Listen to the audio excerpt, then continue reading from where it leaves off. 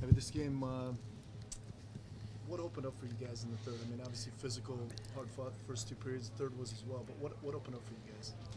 I think we're doing a lot of good things. Just trying to get pucks to the net. You know, screens, tips, second, and third opportunities. I thought it was a good play. You know, on our first goal, Jakub, you know, made the fake and then walked the line and got the puck through, and Tats made a good tip. But you know, that's what we need to do more of, to try to get pucks through from the point. You know, with players and bodies at the net.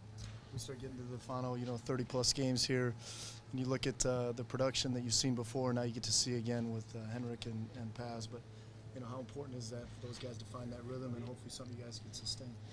Yeah, it's I think up and down our lineup, it's just important. You know, each night, different guys stepping up and stepping in.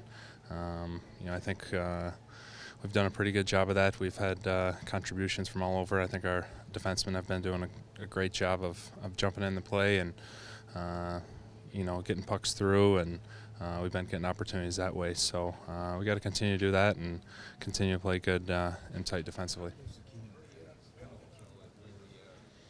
Yeah, I thought our execution, whether it was on face-offs or on our forecheck, was really good. We made it hard on those guys up the ice and didn't give them a lot of time in the zone. So, and then when we got a chance, we got pucks down the ice and had an opportunity to change. So, Peter made some good saves for us when he had to, and thought we had a good game plan coming into tonight. Big hit by you, and you guys get a power play out of it. Just talk about that sequence.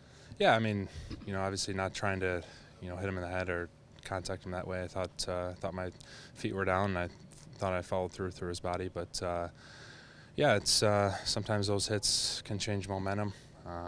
Hopefully he's all right. I don't think he returned, but hopefully he's all right. Our power play, I thought, did some good things tonight. Just got to continue to get more pucks on net. It was such a close, tight game until the third. How important is it, especially this time of year, for a team to figure out how to win those types of games? Yeah, it's very important. Games are going to be tight. We've been in tight games all year, one-goal games, and that's no different tonight. So whoever gets that first goal can kind of get that momentum, and it was big for us here on home ice, and it's a big 2 points.